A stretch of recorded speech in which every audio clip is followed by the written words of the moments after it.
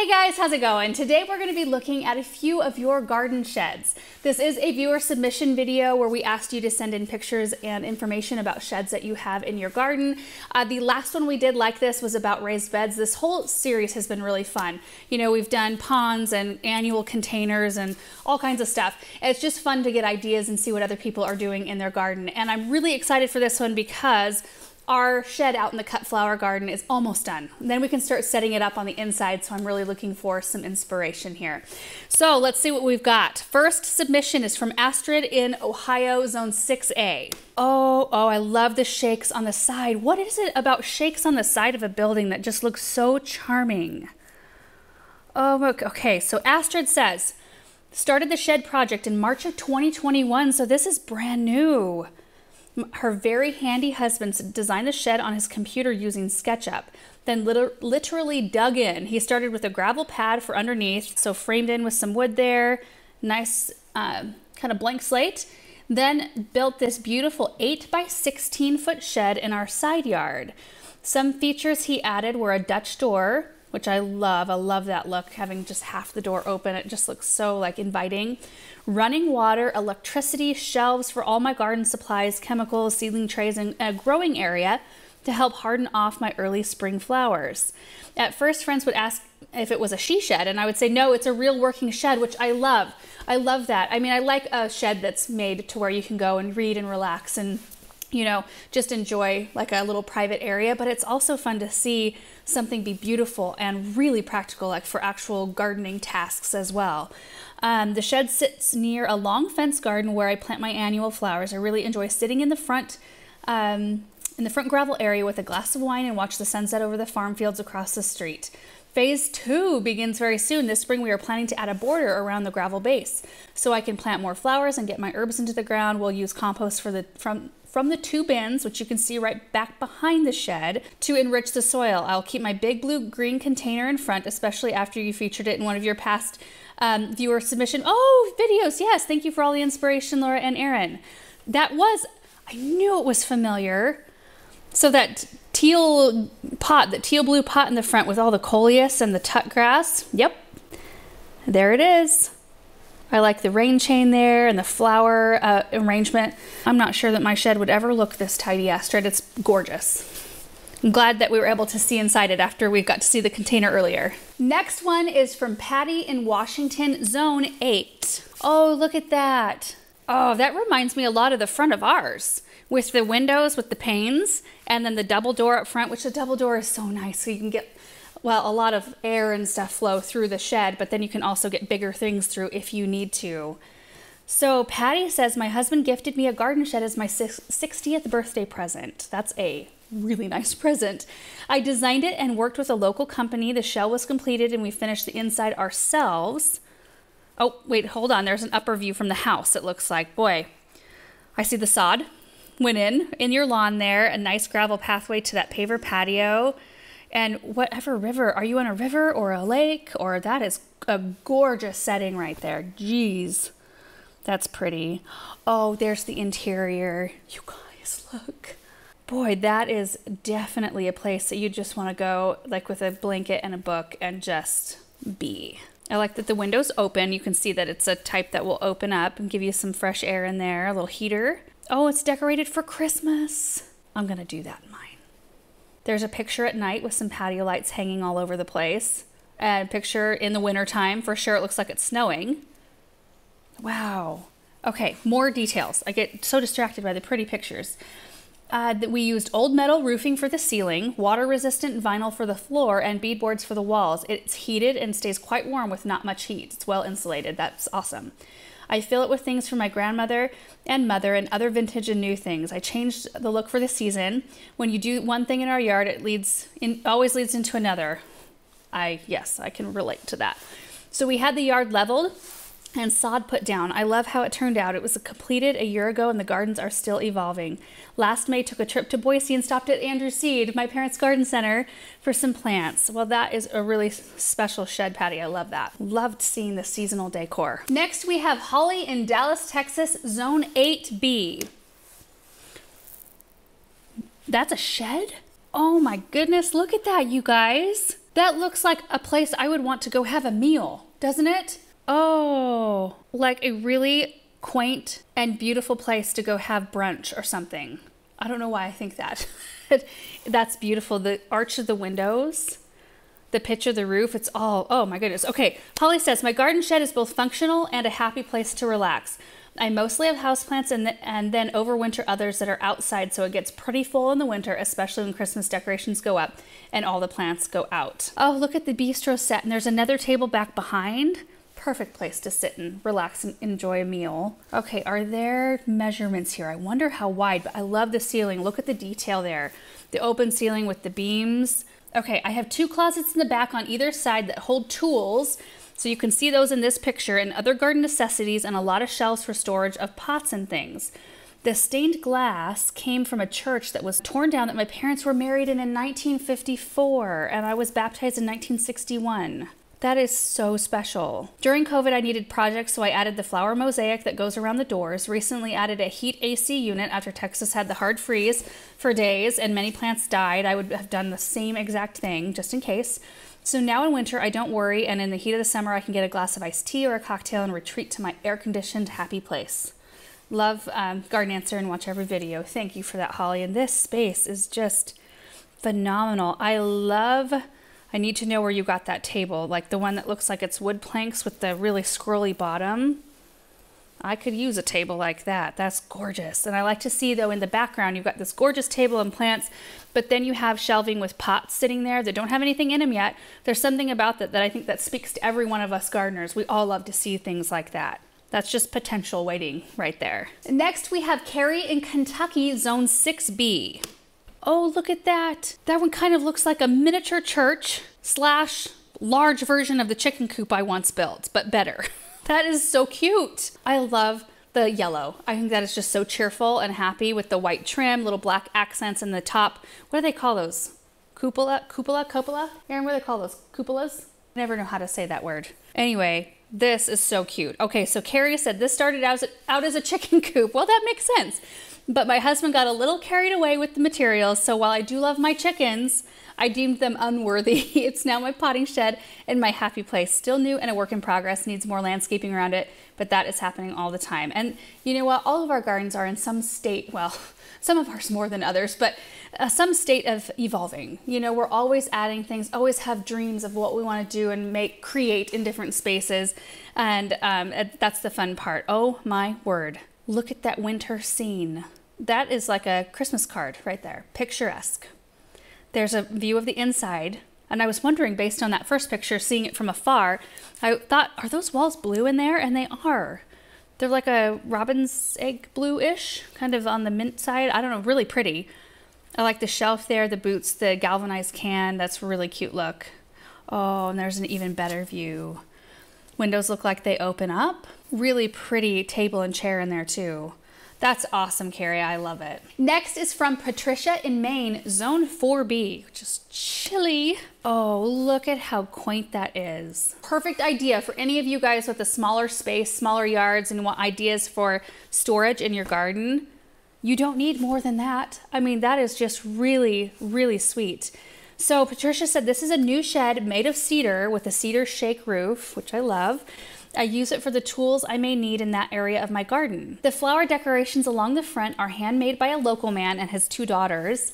He also devised the drop-down table, which you can see there on the left. I can open when I need to pot up things and serves as a storage space when closed. That's awesome. So it doesn't have to be dropped down like that. You can keep it open if you want to put other things or you have something that's bulkier. But that's just perfect. You've got some pots. It looks like some ID stakes maybe in the pots. Hand tools, like your most used things, your rake and your kneeling pad, a watering can. That's just perfect. Let's see, are there other, yep, there's a side picture there. So not only the inside serves as storage, but you can, put some other things on the outside if needed. That is such a great idea, Patricia. Now we have Lacey in Oregon, Zone 8B. Oh, that's a sweet one. That looks like our chicken coop.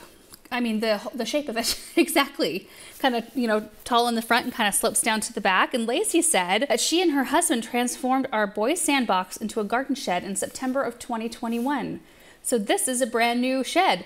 My dad made the sandbox 16 years ago, and my 4 boys have spent countless hours enjoying it. My youngest still loves it, so we kept the sand for the time being. The construction's a little janky because I was determined to maintain the same frame and use as much of the original materials that my dad had built it with as possible, which is really special. We had so much fun working on it, and now I just love having it in my garden. I use it for storage, plant care, and reprieve during sudden rain showers we often have in the spring. I'm so thankful that it reminds me both of my dad's love for my boys and for the time my husband and I spent together repurposing it. It is a joy. Thank you for all you guys do and for the opportunity to share. She has an Instagram at MyRusticGardens. What a fun shed, and what a fun memory you'll always have with that shed. Next one is from Bobby in Virginia, Zone 6B. Okay, so we've got kind of a standard shed right there. I like the colors, very kind of neutral, but the white trim makes it pop. The light is really cute, that kind of farm style light, which I'm kind of toying with for our shed because our barn has those types of lights. It might look good to kind of carry on that same kind of design theme. That's kind of side note, sorry, but look at that red bud blooming to the left of that shed. Isn't that gorgeous? So Bobby says, it's the perfect place to make floral arrangement and store all of my vases, which you can see right here. Look at that. Don't you just want to be in that space just doing stuff? I love seeing supplies like this and how you have decided to store them like in those apple crates. I even use it to do some filming for my small but growing YouTube channel called Gardening on Taylor Mountain. Oh, and then she wrote the word shameless plug right there. That's totally fine. I'll have to check you out. I especially love the fact that I was able to use some of the apple boxes from our family farm orchard as shelving. My husband hung some wooden trellises on the ceiling for all of my dried flowers. Even though my garden shed is small, post-COVID prices have doubled. Oh, I know, it's just horrible. I really love it. We still have a few finishing touches to do, but I'm thoroughly enjoying it. And of course, I was inspired to hint for one because of yours. Oh, I love it, Bobby. Next one is from Mickey in Washington, Zone 8B. That can't be a shed. Is that a shed? That looks like a house. Okay, I gotta read up here. We bought a shed at Lowe's and customized it with extra windows and centered the door. We then added a porch deck. Oh my gosh, I love the detail. We downsized last year to a 900 square foot bungalow, and I realized I needed my own space since our living space was quite limited. I use it as a place to relax, work on my garden design, hence the drafting table. That is so pretty. It looks so peaceful. A lot of light in there, and I see that shelf up above for storage. Chandelier. I love it. Next, we have Jen in Austin, Texas, Zone 8B. A lot of Zone 8s today. Whoa, look at that. Ooh, the color of that one is really fun. Black with the wood doors, and then that they kind of like coppery. This is a night picture, so let me see if there's a daytime picture. Ooh, that is so cool. Very much so like a modern kind of flair to it. Oh, I love that color scheme though, so much. So Jen said this shed is basically here because of you, Laura. Once upon a time, I bought a fiddle leaf fig, wondered how to care for it, and my search led me to your YouTube channel. I was immediately hooked, and so began my transition into more serious gardening, which led to the need for a shed, of course. Of course it does. So this shed is a 12 by 6. Right now we have electricity run through an extension cord only to power a string of Christmas lights inside at night. Let me see if let's see the other pictures here. Oh, look at that. The floor is peel-on vinyl for easy cleanup. The shed houses all of my gardening tools, fertilizers, extra pots, and soils. I refinished an old secondhand hutch to use as my potting bench. Let's see. Oh, look at that. That is super cute. I really love our doors. I found them for $50 on Facebook Marketplace, and we hung them from the inside with barn door hardware. To store the tools, we've used leftover scrap wood to create corrals between the studs and hung various hooks and nails we already had. It's also really nice to use as a place to overwinter potted plants instead of having to pull them all in the house. Oh, look at the snow. She said we don't often get snow here, but I made sure to include a rare snow picture for you. Thank you for that. So many good ideas. Ugh. Next, we have Kathy in Delaware, Zone 7B. Oh, isn't that the perfect way to frame your shed? So the white arbor with the gate, fenced in, looks like raised bed garden situation going on there with the shed sitting in the back. That's so picturesque. And I love the colors too. White is just very peaceful, and then the soft gray with the soft yellow door. Ugh. There's a close-up of the shed. The little window boxes, that's so cute. And oh, there's something that goes out toward the back. So more storage out the back that I didn't even know existed. That is always nice. And you'll always fill it somehow. There's the interior.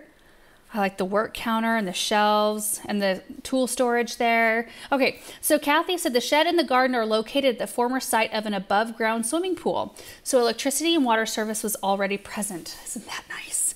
The shed is 8 feet by 12 feet and is equipped with electric outlets, vent fans, overhead lights, and a utility sink with running water and drainage to a nearby ditch.